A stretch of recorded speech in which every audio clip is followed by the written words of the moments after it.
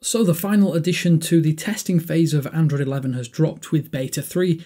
It's a very minimal update as you'd expect, but even so, we've gone hands-on to show you the best new additions. Thanks for watching 9to5Google on YouTube. Remember to thumbs up, hit subscribe and enable notifications with the bell icon to be among the first to watch our upcoming videos.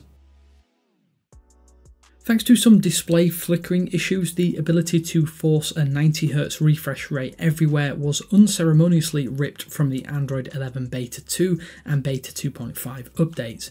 Android 11 Beta 3 has restored the option, but under a new name. Smooth display is what you'll need to search for within developer options to ensure that your experience is as slick no matter what app or portion of the OS that you're using. So long as you have the lockdown mode enabled, when launching into the power menu, you'll notice a few slight changes. For starters, the power button has now added a breadcrumbs menu icon. Tapping will give you a floating window with options to power off and restart your device. Simply disabling lockdown mode will get rid of this mini menu and restore the power off button to a central position with restart to the right. The media controls added to the quick settings section has had a few little tweaks and changes applied with Android 11 Beta 3. Firstly, when audio is playing, you'll get a neat divider between the end of the quick settings toggles and the media player pane. Another change now lets you swipe away any media that is not currently playing.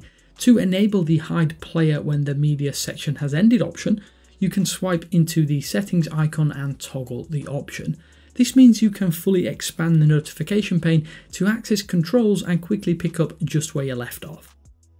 After we spent time with them late last month, the Android 11 emoji are now widely available as part of Android 11 Beta 3. There are 117 new emoji to play with, including 55 new skin tones, plus a ton of refreshed designs and even the return of the popular Nougat era turtle. You can send them on, but it is worth noting that some devices might not receive them correctly.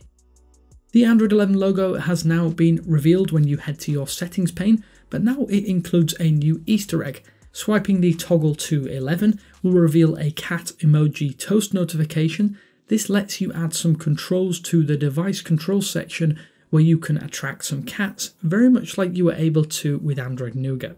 Instead of using quick settings tiles though, the Android 11 Beta 3 Easter egg uses a ton of features added throughout the entire developer preview and beta phase, including bubbles, device controls, and more. So as the last in the trio, not including the 1.5 and 2.5 updates, don't go in expecting huge wholesale changes with this update.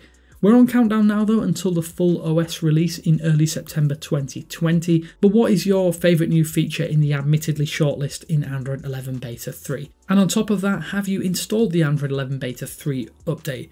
Let us know down in the comment section below, but until next time, this is Damien with 9to5Google saying thanks for watching, and I will speak to you later.